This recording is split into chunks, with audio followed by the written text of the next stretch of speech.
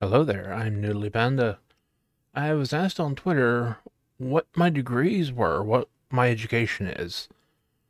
Well, this person was particularly a friend of mine from Phoenix, Arizona, and he wanted to know what my degree was. And I have two degrees. And I'm glad to talk about them because I don't actually talk a lot about my education.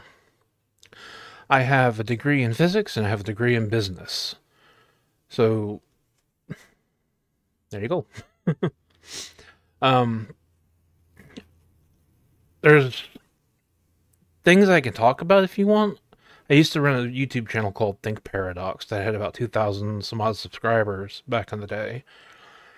And it was a public domain documentary series where users would ask me questions, or viewers would ask me questions that in regards to physics, especially theoretical physics involving like many worlds interpretation or like the double slit experiment, the quantum eraser experiment, and things like that.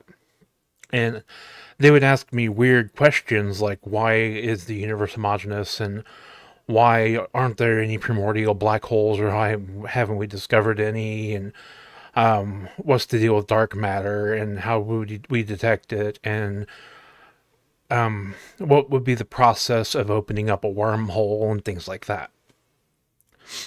So I ended up answering all these questions in depth in plain English without having to throw up mathematics in your face.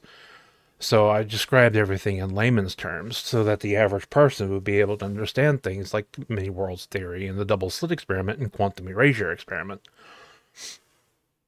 So I even answered my favorite question that I answered when it came to Think Paradox was about black holes. And that's basically the question was, if you had two black holes that were coming together and colliding, what would happen with the event horizons, the shadows? Would they overlap? What would happen? And the answer to that question is actually they'd actually interact like a bubble. They would flatten out where they touched, and they'd bulge out on the outside. So they'd actually kind of like smoosh together until they form one black hole. It's actually fascinating to think about, and the mathematics behind that is astonishing.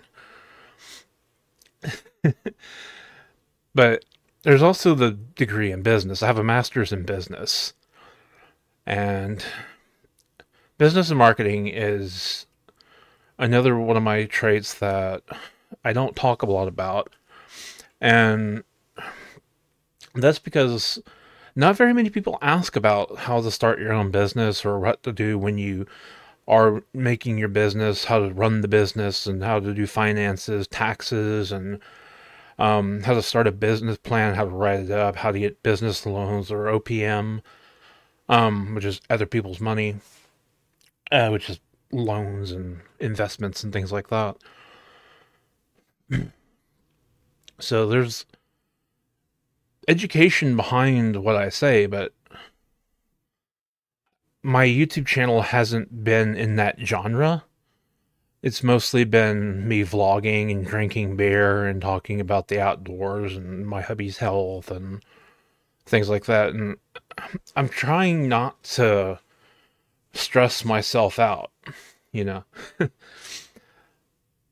So I'm trying to keep things simple and try to make things so that everything is not too disjointed within my channel so that I don't have like a million different topics going on. Like I don't want to have something scary in my vlogs with the drinking vlogs, the walking home in the woods, and in the other videos that I make, like my music and Minecraft videos and gaming videos.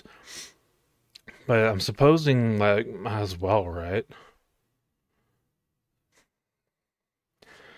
So maybe I should start making videos about networking and business, and I mean business networking, not Cisco networking, even though I do have a CCNA.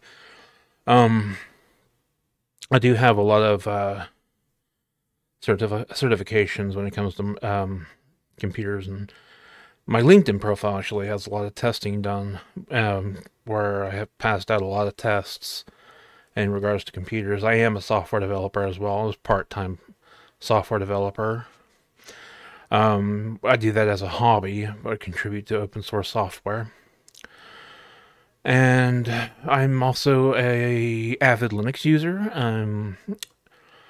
As you know, I went from Windows, and since I went from Windows 10, since I can't upgrade to Windows 11, even on this newer laptop, because this newer laptop has the secure boot just like the MSI did, but it doesn't have TPM2 just like the MSI.